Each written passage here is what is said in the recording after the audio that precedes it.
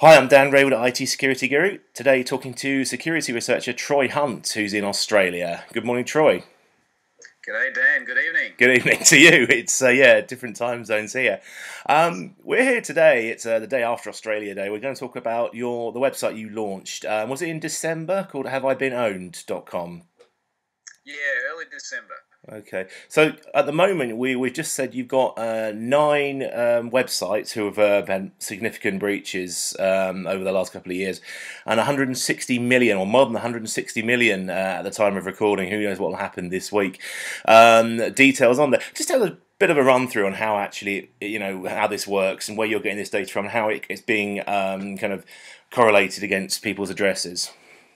Sure, Dan. Well, first of all of the data that's on there at the moment has been obviously illegally breached in one way or another, and then unfortunately dumped into the public domain. So, Adobe is the big one. Adobe's probably, hopefully, going to be the biggest one for a long time.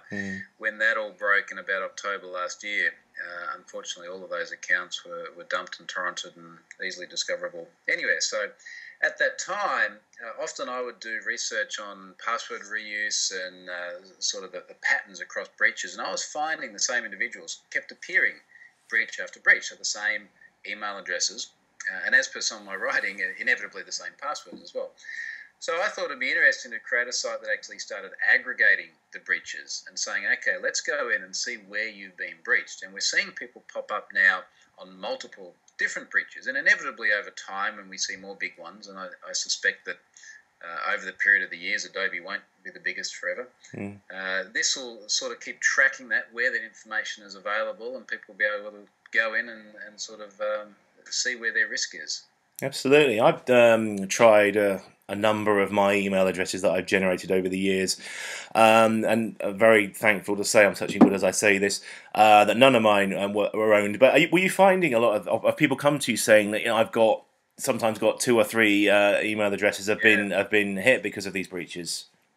Yeah, and I had two or three in Adobe alone. In fact, I had email addresses I'd forgotten about.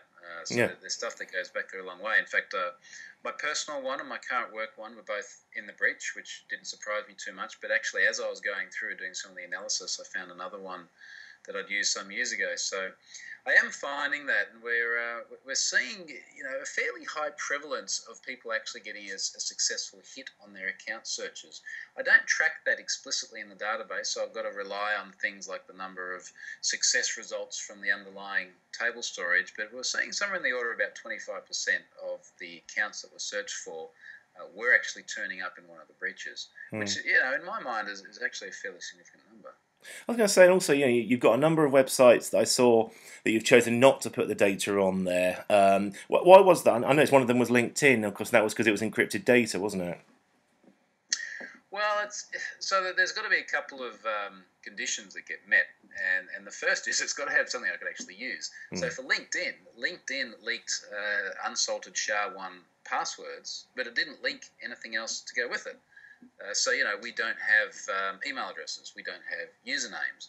Now, I could put those unsalted SHA-1 hashes in there and say, could you please enter your password, and I'll hash it and I'll check it. But I wouldn't put my password into a site like that. I'm not going to ask other people to do it either.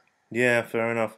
And just one more question. You've obviously got more than 160 million accounts on there. Let's say there's another huge account, a huge attack this week. We've already seen, I think it was 70 million from Target so far this year in 2014.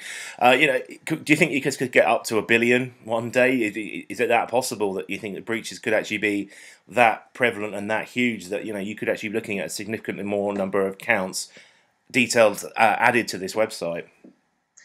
Yeah, in fact, I was doing the numbers this morning because someone asked me. They said, if we get a lot of breaches, can you fit the data? And the Windows Azure platform that's sitting on the table storage, I'm using about 20 gigabytes of data, and I can put 200 terabytes in there. So, so I don't expect that there will be that extent of breaches, but I do expect that we'll have many, many more. And what I'm trying to do at the moment, and part of the reason there's only 9 breaches in there, and clearly there have been many, many more publicly released, is I'm trying to get this process of how we get data in well refined, because unsurprisingly, it's actually not easy getting 152 million rows in there and something like Adobe gets dropped. We want to be able to get the data in, get it in there quickly, and also get things like the notifications sent off to people that have subscribed to it.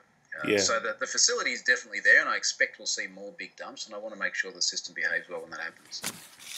Well, I guess that's the thing is, it's there as a tool for people to use to know when something's gone wrong, and hopefully, no matter how many details there are, it's like I say, it's still the same email addresses over and over again. So it's hopefully it's an awareness project for people on how secure to get, how many things they've signed up for, I suppose. It is, and look, I mean, we're security professionals. You probably speak to an audience of security professionals as well. I think one of the things we forget is that for a lot of people, this is sort of shocking news. They're like, hang on a moment, people go in and breach accounts and release it publicly, and the fact that they can find themselves in something like Adobe, which obviously has a great number of people and many people who are not in the security field, I think that brings an awareness to people that is far more valuable than simply the fact I've put a couple of email addresses on a website. Absolutely, yeah.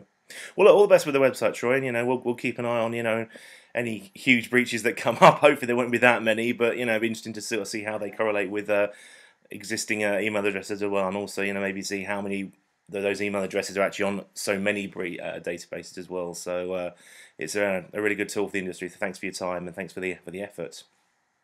No worries, and I think if the start of 2014, if anything to go by, I might start taking some more chunks out of that 200 terabytes, actually. Right, I see, yeah.